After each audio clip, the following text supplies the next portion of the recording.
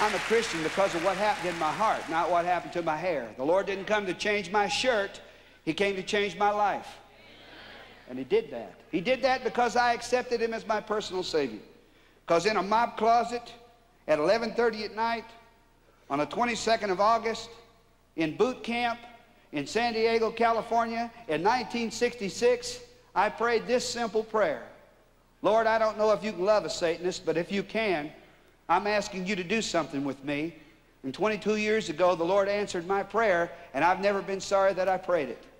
And I'm a Christian, whether you like it or not. So, go ahead and think of me as Brother Mike. It'll be okay.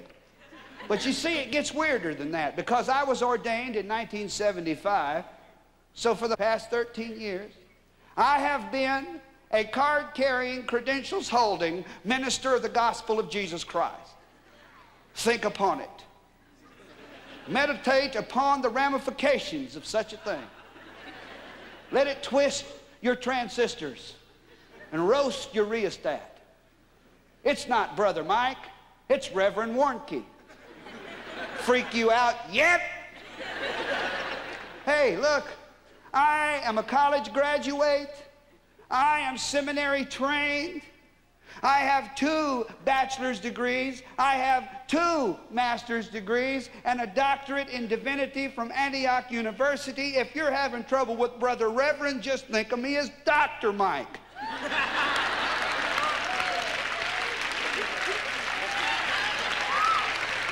Nothing is hardly ever what it looks like.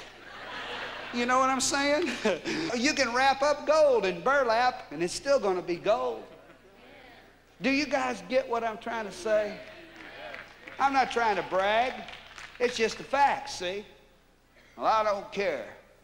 I've heard you talk about that one daughter of yours, and she's sitting right there.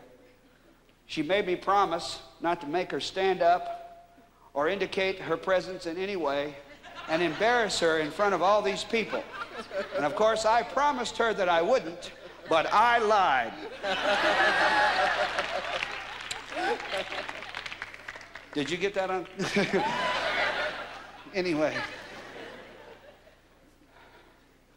I've heard you mention that one kid, but sometimes one kid's not enough.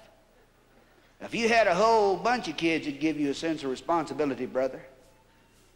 If you had more than one child, if you had maybe 2, maybe 3, you'd be a responsible human being then. Nothing like a few kids to give a guy a sense of responsibility. If you had children, you would probably wear decent clothes, get a haircut, and let the holes in your earlobes heal up. If you had children and understood responsibility a little better, you wouldn't come out here and be the kind of example to our kids that you are. If I wanted my kids to see somebody that looked like you, well, then I would take them to a rock and roll show. That means you ain't been to a rock and roll show lately. I may have the hair, but I ain't got the spandex. You know what I mean? You know what I'd look like in a pair of spandex pants? I'd look like a hippo in pantyhose, man. Thinking about it makes me itch all over. Oh, man, you talk about cutting off your life. But anyway, I have 6 children. I have a 26-year-old daughter, 24-year-old daughter, 23-year-old daughter, 18-year-old son, 16-year-old daughter, 14-year-old son. And it hadn't helped a bit. Those of you that are having trouble with Brother Reverend Doctor, just think of me as Dad. It's not hard for her. She's had a little experience. We're just blowing it on you tonight. Think about Christmas with me. Think about sitting across the table eating turkey with a turkey. So for those of you having trouble with Brother Reverend Dr. Dad, think of me as Grandpa.